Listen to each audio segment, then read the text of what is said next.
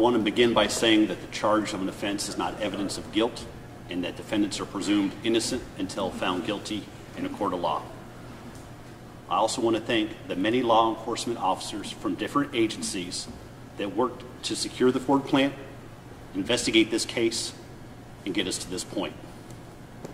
It is a crime to communicate a false report involving the danger of life for the purpose of causing an evacuation. When someone makes a call like that, they pull law enforcement officers away from their duties, keeping our community safe. Crimes are not being investigated, and calls for service are not being responded to as quickly because police are dealing with that false report. In this case, law enforcement officers entered a building heroically when they thought there was someone inside armed with firearms and explosives. This type of crime also endangers workers who are only trying to do their job and can cause severe emotional tolls on those forced to evacuate. It also has severe financial implications for local businesses. In Clay County, we treat this type of crime with the seriousness it deserves. Today, I received a probable cause statement, and after a thorough review of the facts of the case, I charged Zachariah A. Peterson with the D felony of making a terroristic threat, in that, on or about July 18th, 2023, in Clay County, Missouri, the defendant knowingly communicated to Ford Motor Company Claycomo plant staff a threat to cause an incident involving a danger to life by telling them a person armed with firearms and explosives was located inside the plant and was going to commit acts of violence for the purpose of causing the evacuation of Ford Motor Company Claycomo plant, a building. That is a D felony with a range of punishment of up to 7 years incarceration and a fine of up to $10,000. With that being said, I'd be happy to answer any questions I can concerning the case. Do you know why he did it? The probable cause statement indicates that the defendant made the call for the purpose of causing an evacuation. Was he connected to the plant in any way?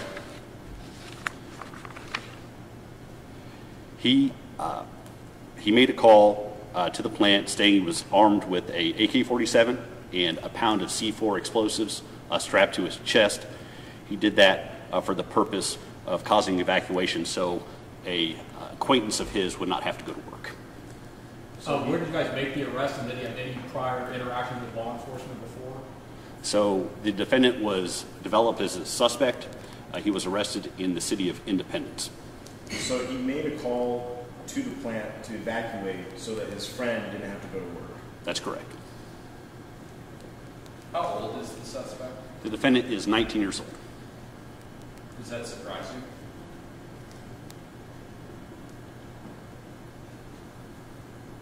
To be honest, no.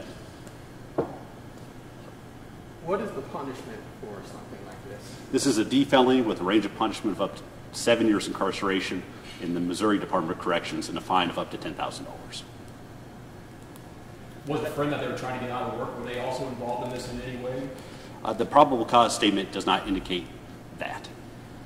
We often cover these stories where threats are called into schools, churches, but it doesn't seem like it results in a suspect being arrested. What's the difference here? I think it says a lot about the work of the Clay County Sheriff's Department and all the different agencies involved in the investigation that they were able to develop a suspect so quickly, effect an arrest, and submit a probable cause statement to our office so that charges could be filed. Is he native of Clay County or? The probable cause statement indicates that the defendant was arrested at his home, which was in Independence. Did he have any special technology to do this, or was he just using something that anyone could do online? The statement indicates that he used an app on his phone in order to attempt to disguise who he was. As a prosecutor, does it concern you that one individual was able to do this much with just an app on his phone? Well, anytime 2,200 workers have to be evacuated from the Ford plant, production has to stop. It's very serious. So it's unfortunate that one person was able to do so much damage in one case.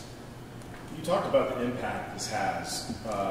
Just a little more on that. I mean, officers, law enforcement were away from their cities and towns when things could have been happening to focus on this hoax, basically.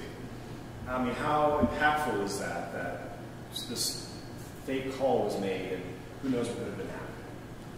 Well, it's serious, right? Because anytime a law enforcement officer is dealing with that false report, there are legitimate calls for service from our community that are not being responded to as quickly, and other crimes that they are investigating have to take a back burner while they are dealing with the false report. We know the FBI was involved. Why did this not hit the level of federal charges? I can't speculate as to why that's the case. I can say that the facts of the case made it appropriate for this state, Clay County, to charge the defendant with a D felony. Did the suspect have any past criminal history? Or? I don't have any information like that in the probable cause statement. Did the suspect say anything to investigators? The probable cause statement indicates that after the defendant was arrested and read Miranda rights, that he did admit to making the phone call, stating he was armed with an AK-47, a handgun, and 1 pound of C4 explosives. This morning, the sheriff talking about the financial toll that this could have. He said they were going to send that information to your office. Do you guys have any of that information yet? I think that information is still being investigated right now. I don't have any concrete numbers for you today. How important is it through charges like this to show people the seriousness of this and the fact that it's not just a prank? Well, this is not a prank, right? Anytime 2,200 workers have to be evacuated, law enforcement officers from a whole series of different agencies have to be taken off their job to deal with this for hours and hours and up to a day. It's serious, and we treat it seriously in Clay County. What's stopping this from happening again tomorrow? I think the first step is holding folks accountable for their conduct, right? In Clay County, when you commit an offense like this, you will be held accountable. So Zachariah E. Peterson, Zachariah D. Peterson? Zachariah A. Peterson. If there are no more questions, I thank everyone for their time.